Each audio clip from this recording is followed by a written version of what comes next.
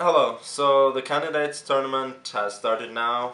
They played 6 rounds, and I thought, well, let's talk a bit about what's happened there so far. And I feel that it's easier to do that in a video than in a YouTube. No, I mean in a Twitter post or a Facebook post.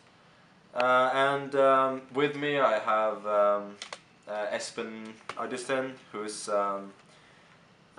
my manager, of course, who does all the dirty work, and he used to be a pretty good chess player himself. He was at some point 2450. Now he claims to be 2400. But he's not quite 2400. It's a bit same as in golf, where he claims to be a handicap 10, but really he's not. What's your impression? Thank you for a very nice introduction, Magnus. So what's your thought on the candidates I think far? there have been pretty fighting chess, some very exciting games, and are you surprised by the way it has gone so far? Not particularly. I think also in the last candidates tournament there was a lot of fighting chess. Obviously there was the factor that I was playing, Aronian was playing, and we had a really good start, both of us. After 6 rounds we both had +3, and so the others kind of needed to win a lot of games, and that automatically led to fighting chess. And this time they're just going at it from the start, and that's but even though that's cool to see. It's just 2 players on a plus score so far, I guess. And I'm a plus. Yeah, now today things changed quite a bit. I thought Swidler has played pretty well so far. He claimed that he was very lucky against Topalov. Well, he didn't play the opening very well, but I thought from there on he played very energetically. He did, of course, lose to Aronian, but that can happen to everyone. But today his play was not so great. But I'm really impressed by what Anand has done so far. Of course, his win against Aronian was very good. Very good technique with. He won almost only by technique. Almost only by technique, which is really rare against Aronian. And Aronian didn't. I mean, he didn't take it lightly in the sense that he just gave up in a bad position. He spent all his time trying desperately to find counter chances. But Anand had some very nice maneuvers, maneuvering his bishop from d4 to d2 and his other bishop to f1, clearing space for the rook and so on. It was very beautiful to watch. And also his game with Mamedyarov was very impressive, where he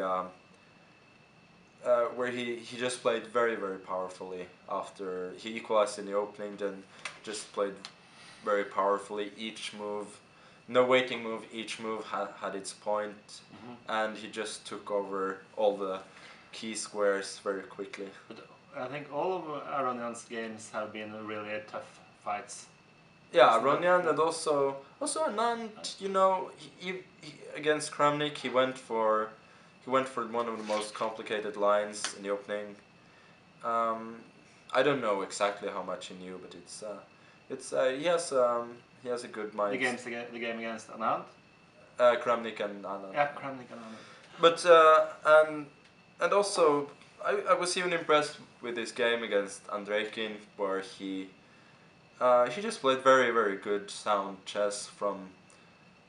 He got normal, perhaps slightly worse position from the opening, and then he just gradually outplayed Andreikin. He didn't get serious winning chances, but it was clear who was playing the better chess in that game. Do you think he should have played on in the final position?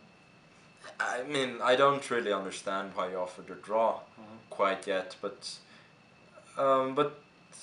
there was nothing much there. If he hadn't taken on f3, Would you had chances then? I don't know. I thought the most likely scenario then would be that the C and B pawns as well as the rooks would be exchanged, and then you can sort of play for a while, put your bishop on d5, which controls the whole board, and try and push on the king side. But it's very, very far fetched, and it's honestly it's not very typical of Anand to look for those little things. If there's nothing substantial there, he usually prefers a clearer route. Also, I think Kramnik today, yeah, he obviously that was a blow for him. Difficult for him when he has such a good position yesterday against Aronian, and he can't convert, and then losing badly today. But it's one of the things that you need to be good at in chess, and I think it's one of the things that I do very well. You always need to adjust to the new circumstances. You cannot let what happened earlier in the game or in the game before, you cannot let it affect you to such a degree.